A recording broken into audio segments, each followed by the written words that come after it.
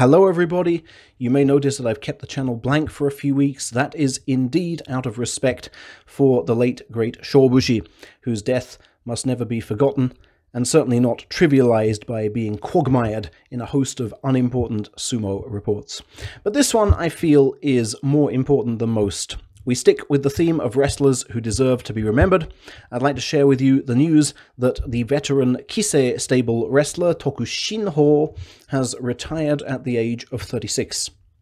The ex-second division man, who had never missed a bout during his 13-year professional career, had obviously hoped to bow out in the ring, but the cancellation of the May tournament made that impossible.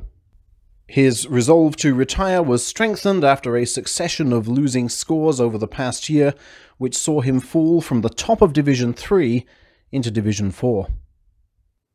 He was sounded out by his alma mater, Asahi University, over a teaching post which he will now take up from July.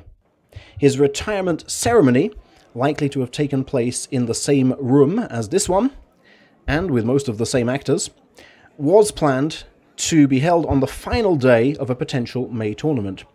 Despite Japan triumphantly claiming a return to normalcy, don't be too fooled, folks, it appears that that ceremony has also been postponed.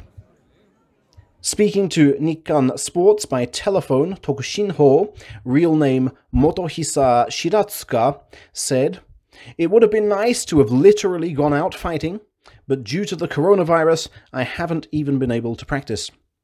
He apparently hasn't entered a sumo ring since March.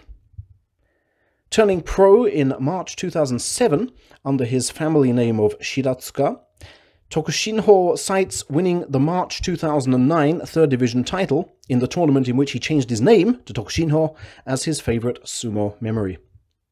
He dragged his 193 centimeter, 200 plus kilo frame into Division 2 for the first time in September 2009. And spent 27 tournaments there in total, on and off. His final outing at that level was in November 2015, and the spirit he showed in his long but unsuccessful battle to get back there earned special praise from Coach Kise. Tokushinho says, "It was like a dream to don that silk apron in the ring entering ceremony for 15 days straight. It's something I feel really grateful for looking back." In his new life as a staff member and sumo team coach at Asahi University, he hopes to send some of his charges into the professional game. Specifically, "I never made it to Division 1, so I want to train up someone who does."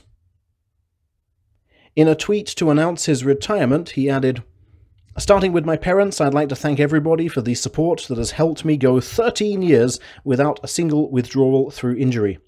I'm so grateful. From now on, I'll mainly be tweeting about delicious food, and be careful not to eat too much." He retires with a record of 382 wins, 373 losses, over 75 tournaments, with that one 3rd Division title to his name, and a highest rank of Judo 6. And he can also treasure the fact that his final, full-scale, post-tournament party was this one.